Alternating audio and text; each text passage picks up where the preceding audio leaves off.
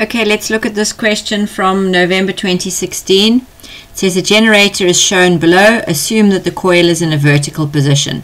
Is the generator above AC or DC? Give a reason for the answer. Well, if you have a look here, how do you tell the difference? You have to look at the rings, and you can clearly see that this is a split ring. So the moment you have a split ring, you know that it is DC because there's a split ring or a commutator.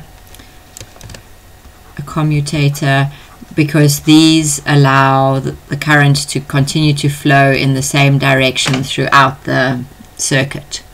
Okay, sketch an induced EMF versus time graph for one complete rotation of the coil. The coil starts turning from the vertical position. So if you have a look here, when the coil is vertical, the magnetic lines of force are running like this, and when the coil is vertical, it's not cutting any lines of force.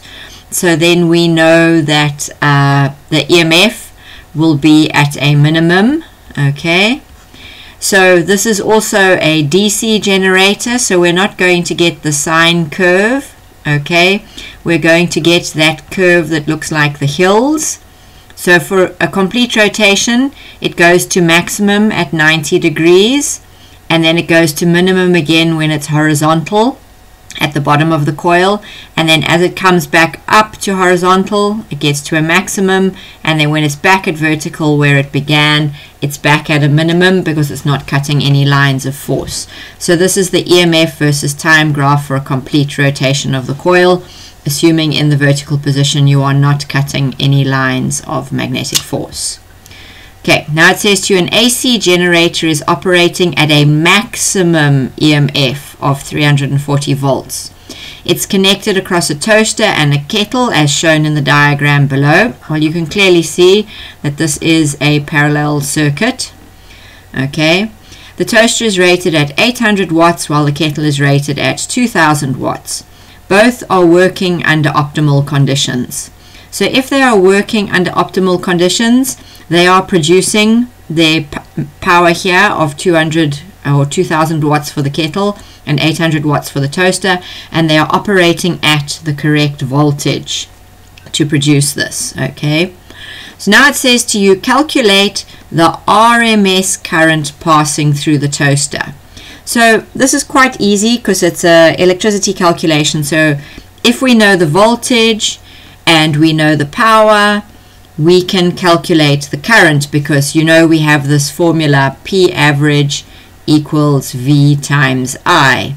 The only problem that we have here is we do not have Vrms, and if you look at the power formula, it's the average power comes from the root mean square voltage times the root mean square current, and they have told us the maximum EMF. So we have to come now and we have to use this formula over here to get Vrms, because if we don't have the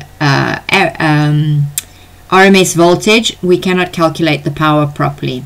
So normally when 3 marks there's only one calculation, but here we actually have to do 2, but this one's not even really a proper calculation. But Vrms equals Vmax over root 2.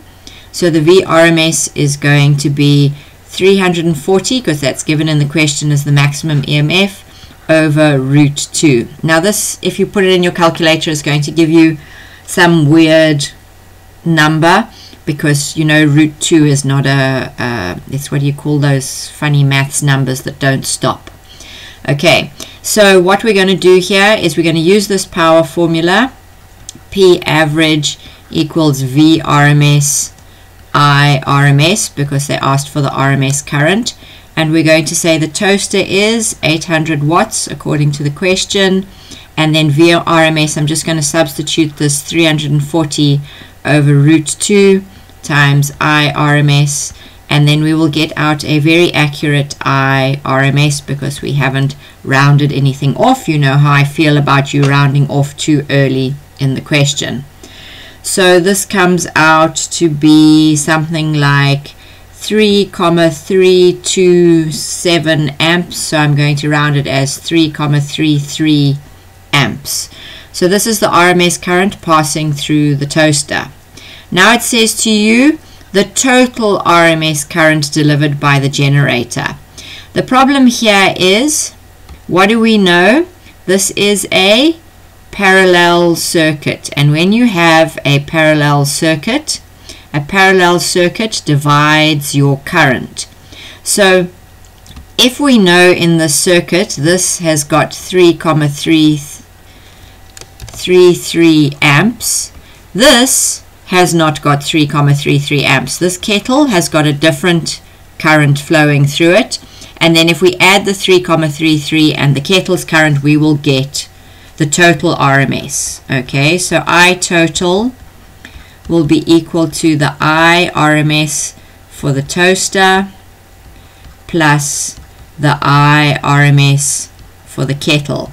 So we must now actually go and calculate the current for the kettle.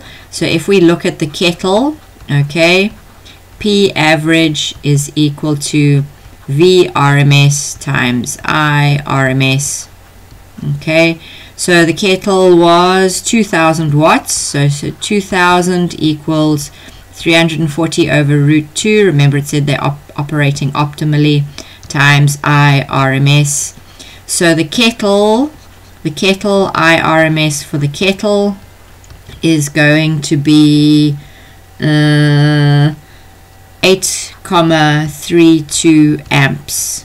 So the total I RMS is going to be 8,32 plus 3,33, which is going to be 11,65 amps. So remember, in a parallel circuit the current is divided, and if the current is divided you have to put the two currents together to get the total current for the circuit.